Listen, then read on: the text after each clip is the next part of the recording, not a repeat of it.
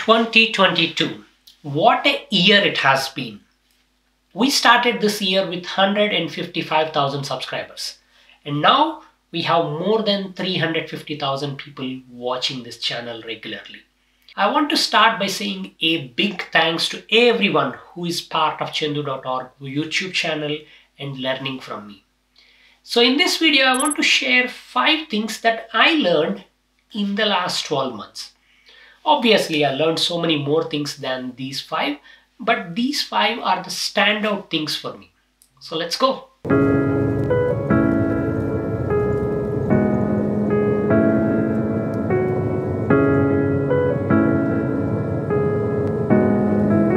I could talk about Power Query for the next 12 months and still not be done.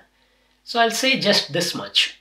This year, I have used more Power Query than all the previous years combined.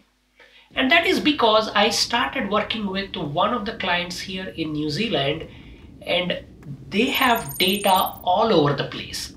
The only way to get this data out is through Power Query. And I was so blessed for Power Query, and I discovered so many other ways to use Power Query. For example, before the start of this year, I didn't know how to use Power Query with the workbooks or folders that are on SharePoint, and now I know how to work with that. And I learned so many little tricks and things that will improve my workflow and help me get things done faster at the client's place. So yeah, the number one thing that I learned this year is data is messy, but Power Query is sexy.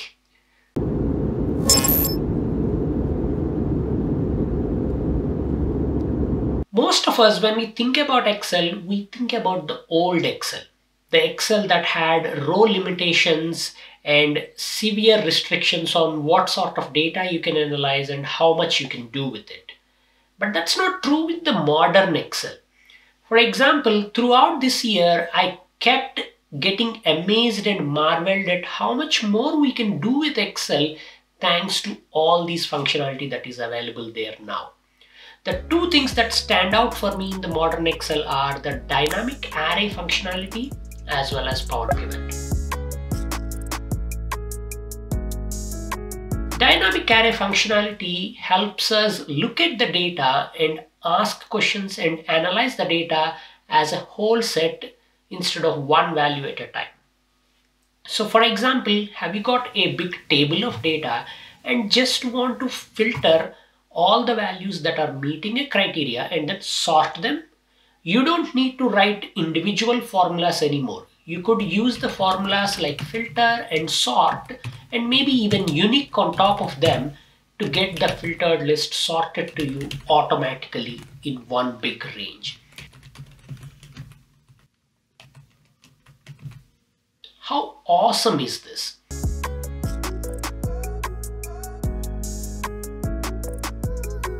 The second standout feature in the modern Excel is the Power Pivot. I have been using more and more Power Pivot in Excel these days simply because a lot of time when I'm at a client's place and doing the data analysis, Excel is all they have. And they want to still answer powerful questions. No need to worry, we don't have to write like thousands of little formulas or anything. I could set up a Power Pivot, write some simple DAX measures to get the answers in a more elegant and intuitive way. So the next time someone asks you, isn't Excel a little old or dated?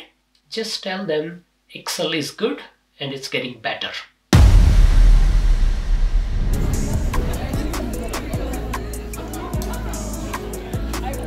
So this year, one of my personal goals is to learn how to play a musical instrument. Growing up, I never learned the theory of music or played any of the instruments. But as I enter my 40s, I wanted to learn how to play music. So I thought, let's learn the keyboard or the piano.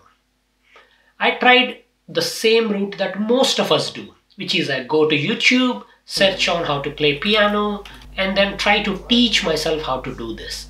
But it wasn't fun, or I was not able to really understand and play anything. That's when it clicked that maybe I should go and do an in-person training. So I went and joined a local college which runs evening classes for piano or musical keyboard.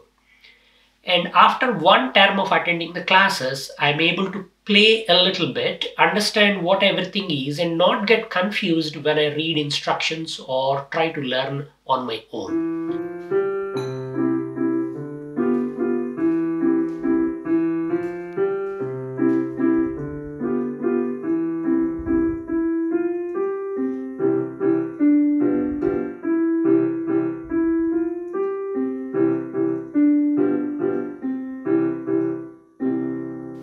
So that is one of the things that I took away from this year, that sometimes when you want to learn, maybe we need to try different techniques. So the in-person thing seems to be working very well for me, especially when I'm stuck. So maybe if you are finding certain parts of life hard, like maybe you're trying to figure out the whole DAX thing, or how to use Power BI or Python or something, and you think none of the YouTube tutorials are working for you, check out with a colleague or a friend and see if they can help you in person. Because sometimes that's the thing that we need to cross the hump.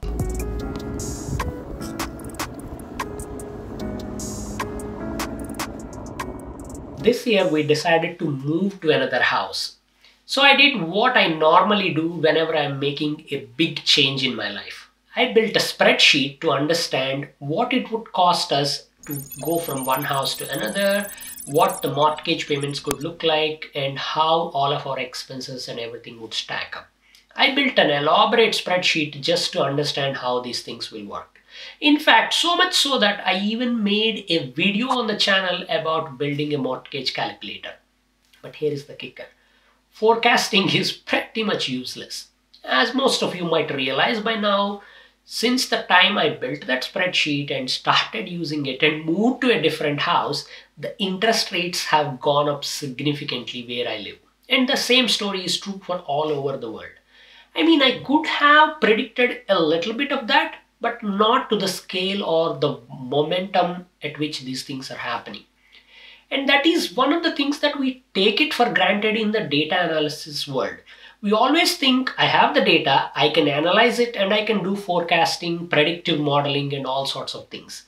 But sometimes you may want to stop and check yourself. I'm not altogether saying the whole point of machine learning and forecasting is useless. All I'm saying is you need to add a big dose of salt to your analysis so that you're not really swayed by what the numbers are telling you. Try to look out of the window, go and meet people, and then see what the reality is. At least that's what I found. I learned the hard way. Well, I'm not struggling or anything, but it's just that it was useful to see that no amount of spreadsheeting or analysis can help you when the real world changes drastically.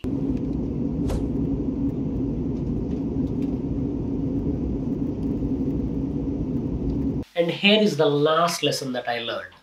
Sometimes you really have to push. This year, I also set a goal to myself that I will learn how to use a different video editing software. I have been using Camtasia for producing and creating these videos since the time I started my YouTube channel, so almost 13 years ago. While Camtasia has been good, I always wanted to learn new things. So this year I wanted to learn how to use Adobe Premiere Pro. I downloaded the software, I paid for the subscription, and on the first day of using Adobe Premiere Pro, I got so lost, so frustrated that I gave up after maybe 3 or 4 hours of trying the software. But then next day I thought maybe let's give it another try. So I recorded a small video, like a 2-minute video, and then I wanted to edit that with Adobe Premiere Pro. Again, the same thing happened.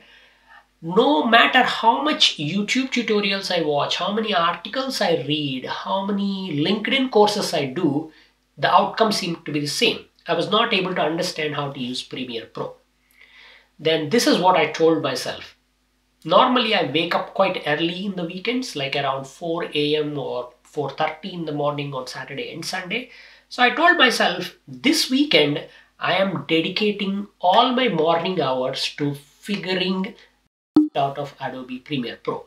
That's it. So I woke up, I got into my office, and I sat here and I just pushed myself really hard. I told myself that I'm not getting out of this chair until I figure out how to use Adobe Premiere Pro to edit this 2-minute video. Who knew? Sometimes that is what you need. So maybe setting a really hard target and pushing ourselves can really work. Thanks to that effort, I was able to overcome that initial big hump and figure out how to use the software without feeling frustrated or lost. I was able to edit the videos. I even made some videos with Adobe Premiere Pro on my channel. Maybe you spotted them, but even this video, I plan to edit with Adobe Premiere Pro. So that is how much I have come far since like late October when I bought the Adobe Premiere Pro license. So the lesson here for me is many times life will throw these curveballs at you or things that don't look normal or fun or interesting, and our natural response is, I'm gonna give up. I have got a comfortable thing going on here. I don't need to struggle with that. But just saying to myself that I'm gonna push through this, I will try, and then give it another chance, and then see where that will take me. I think that mindset is what really helped me.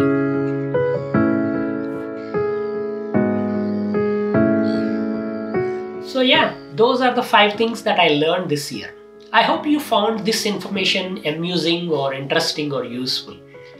And no matter where life takes you in the next 12 months, I wish you all the best, and I hope you will learn some interesting lessons and enrich your knowledge.